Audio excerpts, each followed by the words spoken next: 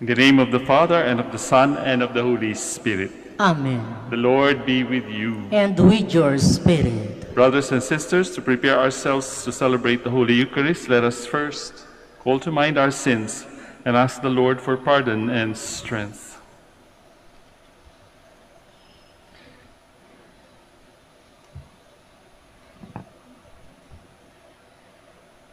You were sent to heal the contrite of heart. Lord, have mercy. Lord, have mercy. You came to call sinners. Christ, have mercy. Christ, have mercy. You are seated at the right hand of the Father to intercede for us. Lord, have mercy. Lord, have mercy. May Almighty God have mercy on us, forgive us our sins, and bring us to everlasting life. Amen. Let us pray. Look kindly, Lord, we pray, on the devotion of your people, that those who by self-denial are restrained in body may by the fruit of good works be renewed in mind. Through our Lord Jesus Christ, your Son, who lives and reigns with you in the unity of the Holy Spirit, God, forever and ever. Amen. Please be seated.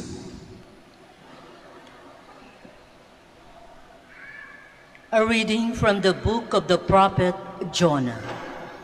The word of the Lord came to Jonah a second time. Set out for the great city of Nineveh and announce to it the message that I will tell you. So Jonah made ready and went to Nineveh according to the Lord's bidding. Now Nineveh was an enormously large city. It took 3 days to go through it. Jonah began his journey through the city and had gone but a single day's walk, announcing, 40 days more and Nineveh shall be destroyed. When the people of Nineveh believed God, they proclaimed a fast, and all of them, great and small, put on sackcloth. When the news reached the king of Nineveh, he rose from his throne, laid aside his robe, covered himself with sackcloth, and sat in the ashes. Then he had this proclaimed throughout Nineveh, by decree of the king and his nobles: neither man nor beast, neither cattle nor sheep shall taste anything. They shall not eat, nor shall they drink water. Man and beast shall be covered with sackcloth, and call loudly to God. Every man shall turn from his evil way, and from the violence he has in hand. Who knows, God may relent and forgive, and withhold his blazing wrath, so that we shall not perish. When God saw by their actions how they turned from their evil way, he repented of the evil that he had threatened to do to them. He did not carry it out. The word of the Lord. Thanks be to God. A heart contrite and humbled, O God, you will not spurn. A heart contrite and humbled, O God, you will not spurn. Have mercy on me, O God, in your goodness. In the greatness of your compassion, wipe out my offense. Thoroughly wash me from my guilt, and of my sin cleanse me. A heart contrite and humbled, O God, you will not spurn. A clean heart create for me, O God, and a steadfast spirit renew within me. Cast me not out from your presence, and your Holy Spirit take not from me. A heart contrite and humbled, O God, you will not spurn. For you are not pleased with sacrifices. Should I offer a burnt offering, you would not accept it. My sacrifice, O God, is a contrite spirit. A heart contrite and humbled, O God, you will not spurn. A heart contrite and humbled, O God, you will not spurn. Please stand. Even now, says the Lord, return to me with your whole heart, for I am gracious and merciful.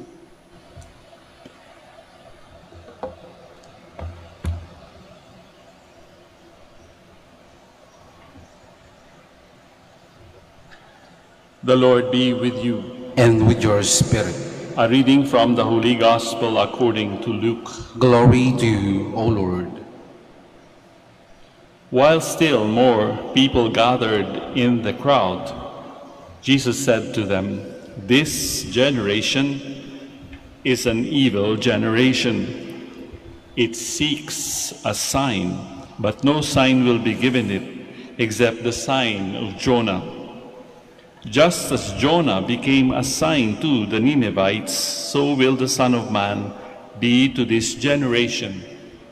At the judgment, the Queen of the South will rise with the men of this generation, and she will condemn them, because she came from the ends of the earth to hear the wisdom of Solomon. And there is something greater than Solomon here. At the judgment, the men of Nineveh will arise with this generation and condemn it, because at the preaching of Jonah they repented, and there is something greater than Jonah here." Brothers and sisters, dear friends, the Gospel of the Lord. Praise to you, Lord Jesus Christ. Please be seated. Welcome po. Good morning. Magandang umaga sa inyong mga naririto ngayon sa Minor Basilica of Our Lady of the Rosary of Manaoag at doon sa grupong merong General Assembly from Manaoag to I think it's Adtemco from Abra, but they have a chapter here in Manaoag. They are a big group. Welcome. At doon din sa mga sumusubaybay sa atin sa live stream sa internet. Alam niyo mga kapatid, sa tuwing paggising natin sa umaga, tayo ay nagsisimula ng mga signs. Hindi ko lang alam kung nakagisnan niyo na rin. Ako kasi kapag gumigising, mumulat, yung unang mulat ninyo, I make the sign of the cross. I don't know kung habit niyo na rin o nakagawian niyo na rin mag-sign of the cross. Para po sa akin kasi, kapag nag-sign of the cross ako, lahat ng mga gagawin ko sa araw na ito, ay nagsisimula sa Diyos. Marami ko kasi ganun ang ginagawa, di ba? Kahit na hindi nagdadasal, magsa-sign of the cross lang. Simula pa lang, sign na agad. Bago pa tayo humarap sa salamin para tingnan ang ating muka kung okay ba, yung ating paningin. Sapagkat meron niyo akong kapinsanan din sa mata. Sabi sa akin ng aking doktor, pagka every morning, Father, titingnan ninyo yung mata nyo kung okay yung kaliwa, okay yung kanan.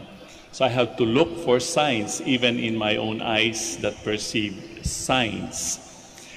Mahalaga, lifesavers po ang signs. Hindi natin sila pwedeng ignore. Kung makikita ninyo dito sa ating simbahan na andyan sa may mga pintuan, exit. So alam natin kung saan, para saan yan. Kung kayo'y pumasok, makikita ninyo yung kanang pinto ay merong dekorasyon.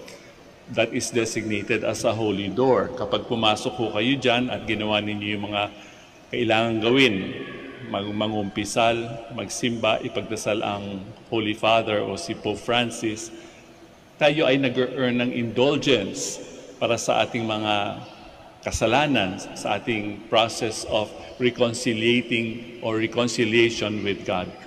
Kung makikita ninyo dito sa ating altar, meron ding mga signs. Wala po tayong masyadong bulaklak except doon sa trono ng Birhen. Bakit ba maraming banga? It is to remind us that tayo rin, mga tao, ay parang earthen vessels, para mga palayok o mga paso na madaling mabasag.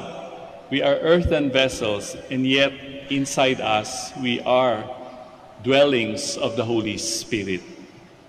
So there are many signs. Kuminsan nga pagkagising natin sa umaga, di ba, kapag uubo-ubo tayo ng konti, medyo natutuyo yung ating lalamunan.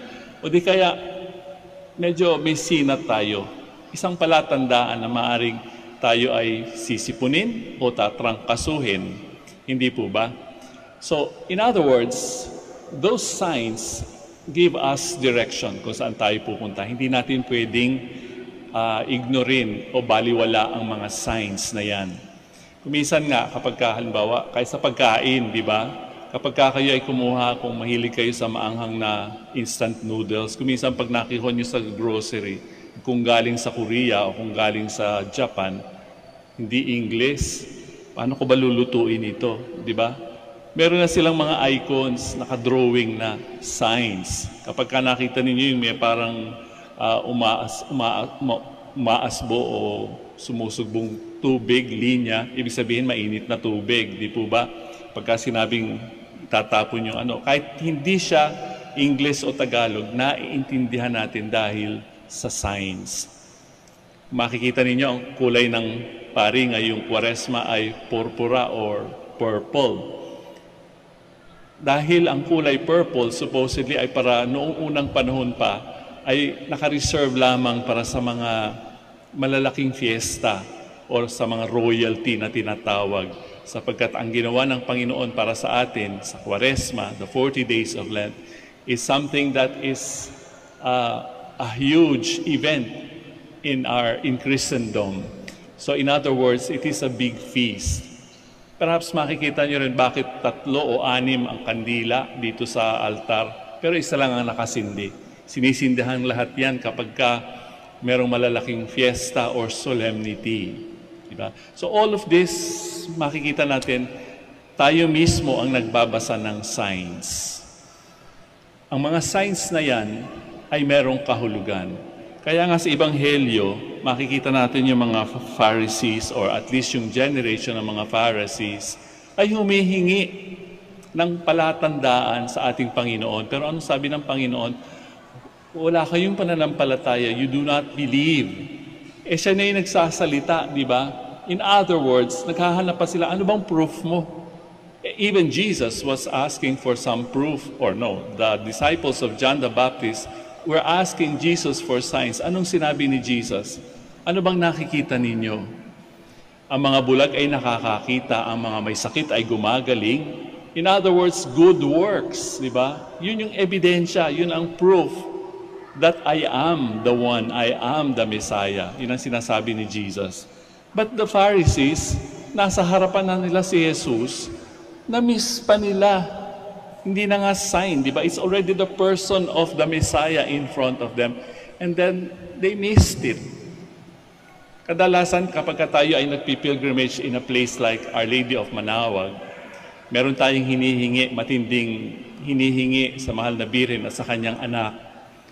Meron tayong hinihingi at sometimes we are also tempted, di ba, to ask for a sign.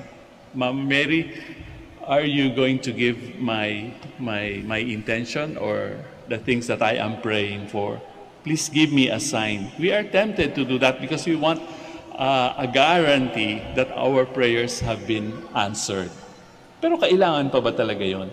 Because sa isang taong malakas o matindi ang pananampalataya, lahat ng nakikita sa ating paligid, araw-araw, are signs of God's providence, di ba?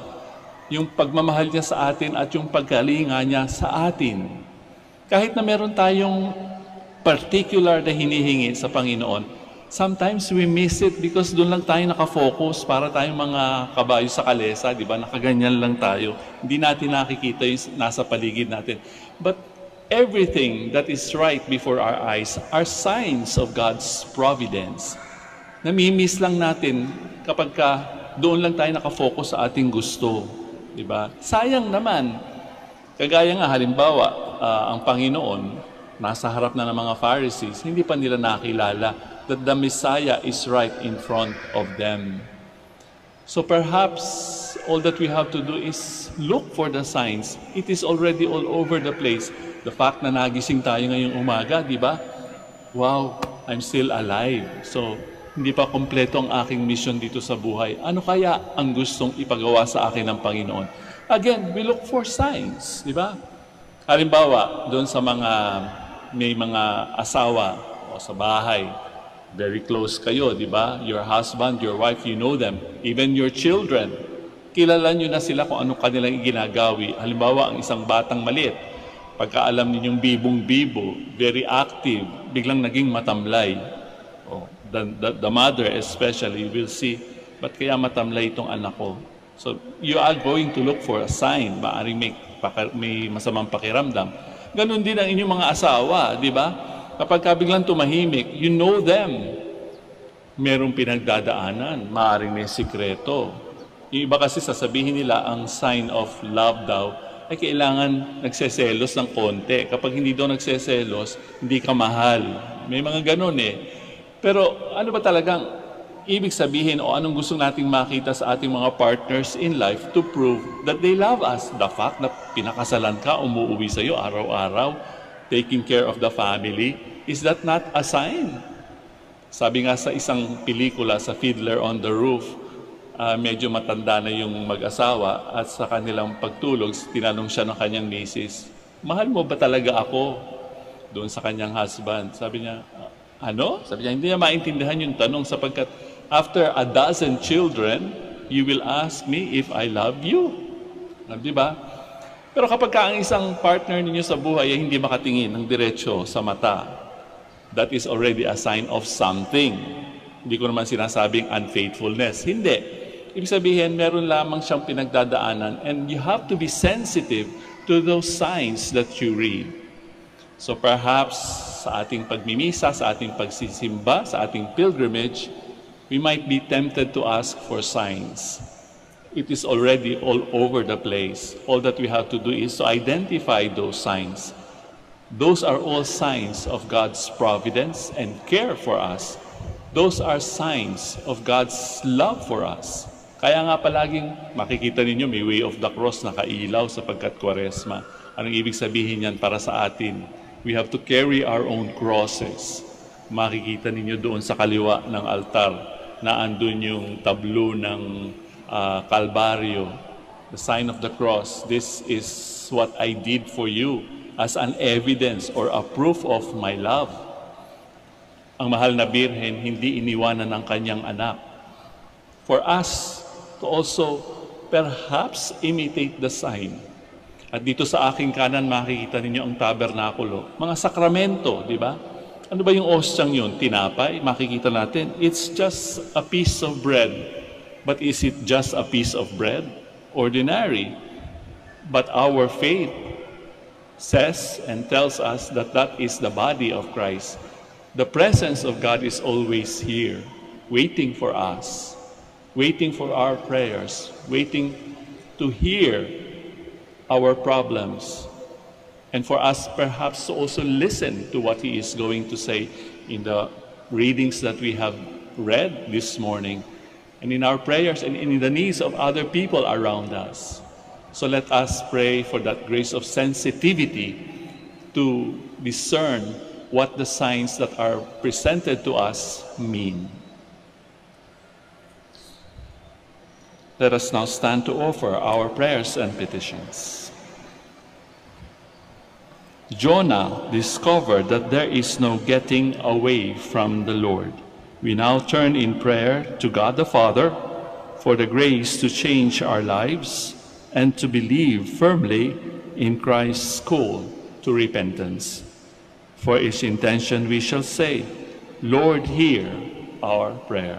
Lord, hear our prayer, that the leaders of the Church may work tirelessly in bringing God's message of repentance to those who seek the Lord with a sincere heart. Let us pray to the Lord. Lord, hear our prayer. That this season may be a time of renewal and conversion, let us pray to the Lord. Lord, hear our prayer. That like the citizens of Nineveh, we may renounce our evil ways and turn to God with a humble and contrite spirit, let us pray to the Lord. Lord, hear our prayer. That the sick may find security and love from those who care for them, let us pray to the Lord. Lord, hear our prayer. That the dead may find peace and happiness in the kingdom of God, let us pray to the Lord. Lord, hear our prayer. Let us pause for a few moments of meaningful silence to pray for our own individual intentions and for the intentions of all those who are present here. Huwag natin kakalimutan ang sabi ng Panginoon, where two or three are gathered in my name, there I am with them. And dami po natin, siguro mahigit 300 tayong naandito. If we pray for one another, then perhaps we just have to wait for the answer that the Lord will give us for our petitions.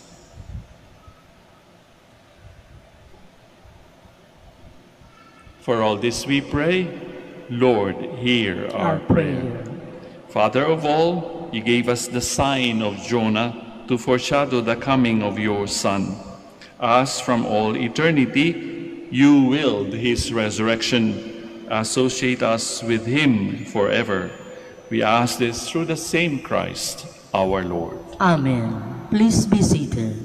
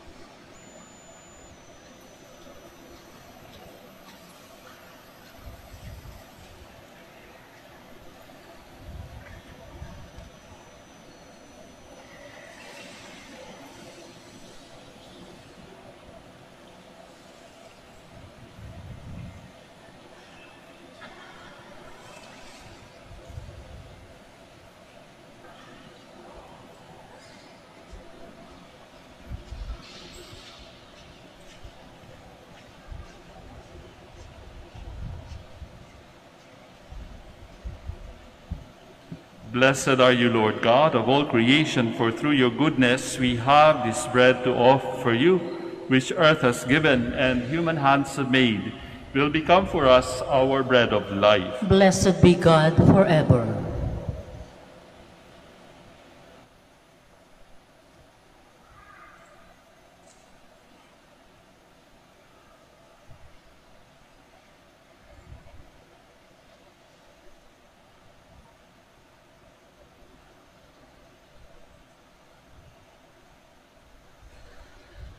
Blessed are you, Lord God of all creation, for through your goodness we have this wine to offer you.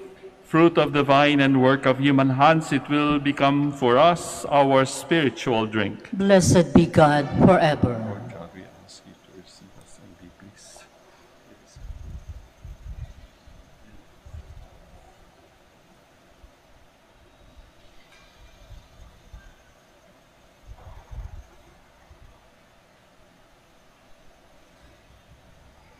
Please stand. Let us pray, dear friends, that my sacrifice and yours may be acceptable to God, our Almighty Father. May the Lord accept the sacrifice at your hands for the praise and glory of his name, for our good and the good of all his holy church.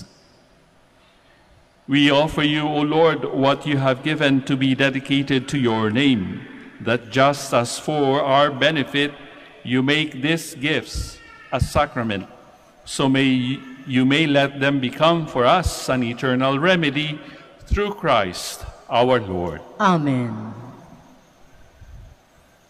Sagot po kayo ng malakas, ha?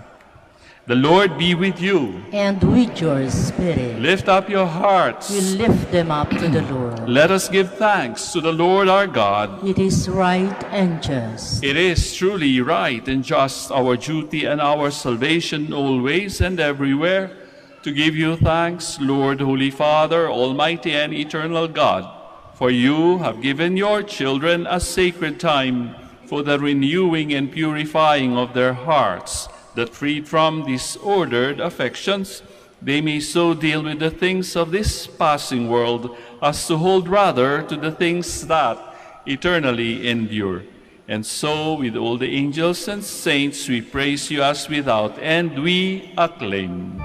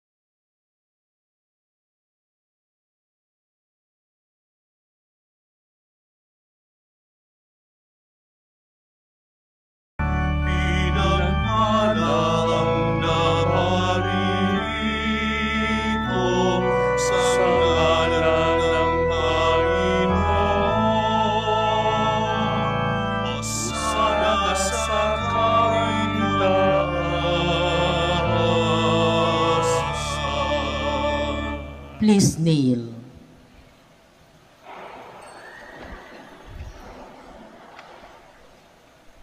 You are indeed holy, O Lord, the fount of all holiness. Make holy, therefore, these gifts, we pray, by sending down your Spirit upon them like the dewfall, so that they may become for us the body and blood of our Lord Jesus Christ. At the time he was betrayed and entered willingly into his passion, he took bread and giving thanks, broke it, gave it to his disciples, saying, "Take this, all of you, and eat of it, for this is my body, which will be given up for you."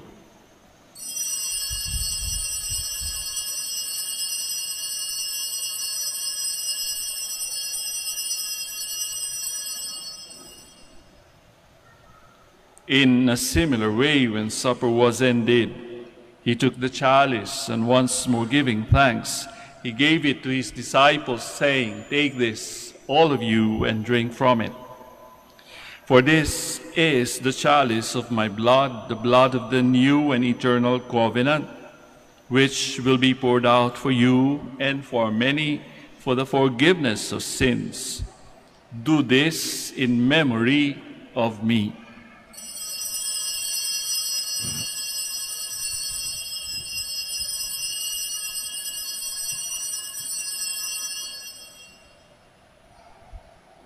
The mystery of faith. When we eat this bread and drink this cup, we proclaim your death, O Lord, until you come again. Therefore, as we celebrate the memorial of his death and resurrection, we offer you, Lord, the bread of life and the chalice of salvation, giving thanks that you have held us worthy to be in your presence and minister to you. Humbly we pray that, partaking of the body and blood of Christ, we may be gathered into one by the Holy Spirit. Remember, Lord, your church spread throughout the world, and bring her to the fullness of charity, together with Francis, our Pope, Socrates, our Bishop, Fidelis, his assistant bishop, and all the clergy. Remember also our brothers and sisters who have fallen asleep in the hope of the resurrection, and all who have died in your mercy. Welcome them into the light of your face. Have mercy on us all, we pray, that with the Blessed Virgin Mary, Mother of God, Saint Joseph, her spouse, with the blessed apostles, Saint Dominic, and all the saints who have pleased you throughout the ages, we may merit to be co-heirs to eternal life, and may praise and glorify you through your Son, Jesus Christ. Through him, and with him, and in him, O God, Almighty Father, in the unity of the Holy Spirit, all glory and honor is yours forever and ever. Amen. Please stand. At the Savior's command and formed by divine teaching, we now dare to pray.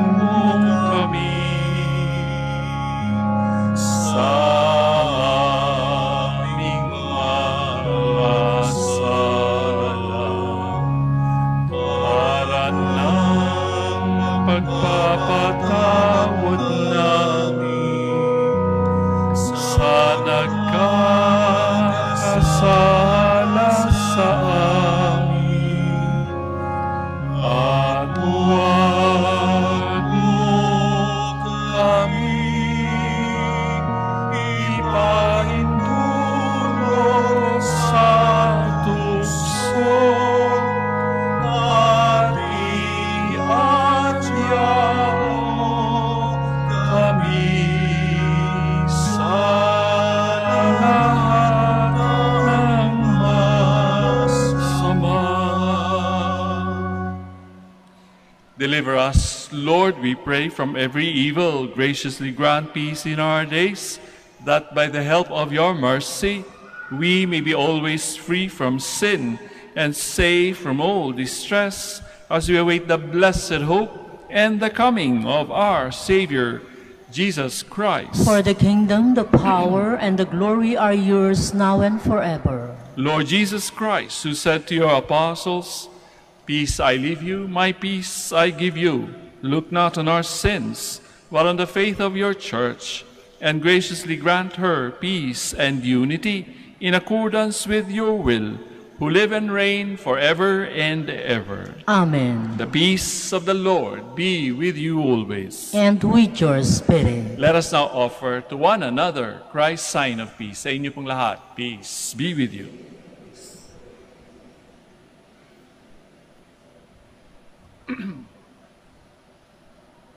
Lamb of God, you take away the sins of the world, have mercy on us.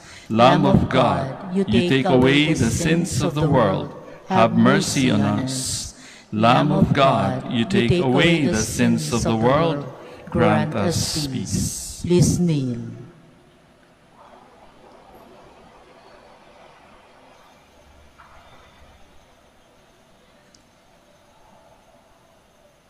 Behold the Lamb of God, behold him who takes away the sins of the world.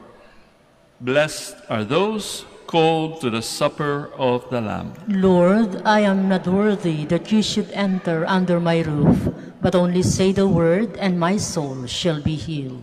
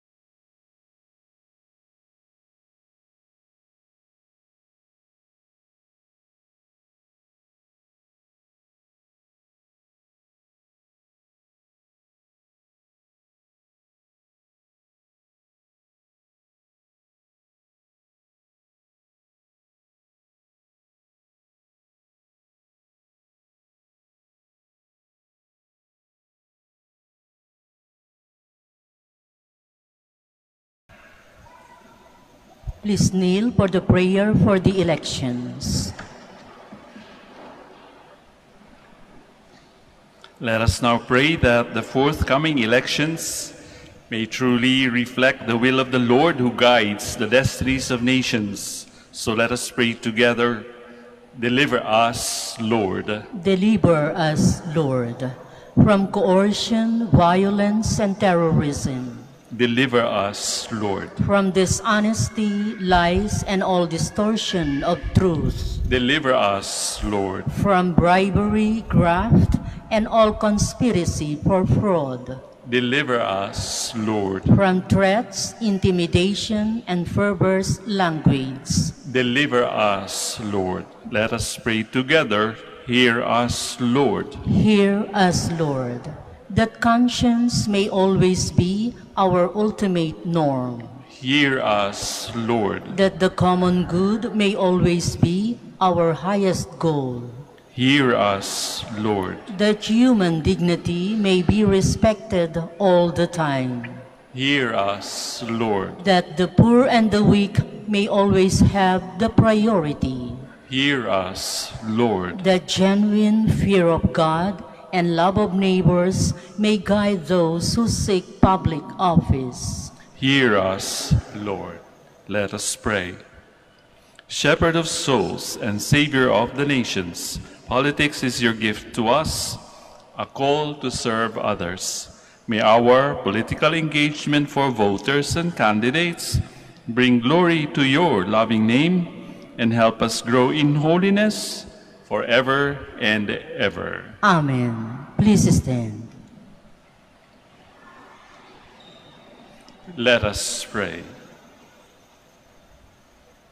O God, who never cease to nourish us by your sacrament, grant that the refreshment you give us through it may bring us unending life through Christ our Lord. Amen. So once again, maraming salamat po sa inyong pagbisita at pagdalaw dito sa Minor Basilica of Our Lady of Manaoag. We ask you to pray also for our ministry here at sa lahat ng mga ginagawa po namin para sa mga devotees of Our Lady of Manaoag. At kayo makakaasa rin sa dasal ng aming community dito sa Shrine of Our Lady. So let us pray for one another. The Lord be with you. And with your spirit. At kagaya ng pagbati ko sa inyo, maaari bang pabaunan ninyo ang mga katabi ninyo sa harap, sa likod, sa kaliwa at sa kanan ng ganun ding greeting bago tayo magkahiwa-hiwalay? Pakisabi po sa kanila, the Lord be with you.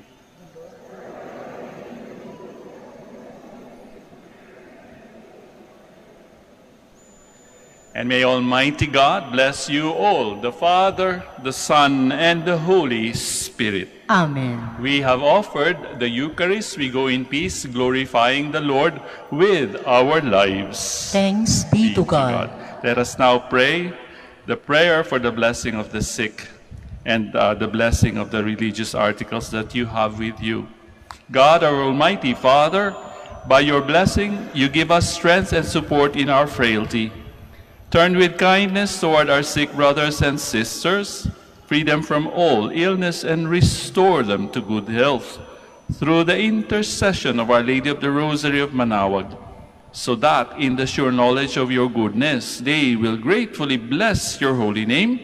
We ask this through Christ our Lord. Amen. Amen. And in memory of the mysteries of the life, death, and resurrection of our Lord Jesus Christ, and to the honor and glory of the Blessed Virgin Mary, Mother of Christ, Mother of the Church, Our Lady of the Rosary of Manaoag, may these rosaries, images, candles, oil, and other religious articles be blessed and made holy in the name of the Father, and of the Son, and of the Holy Spirit. Amen. Amen.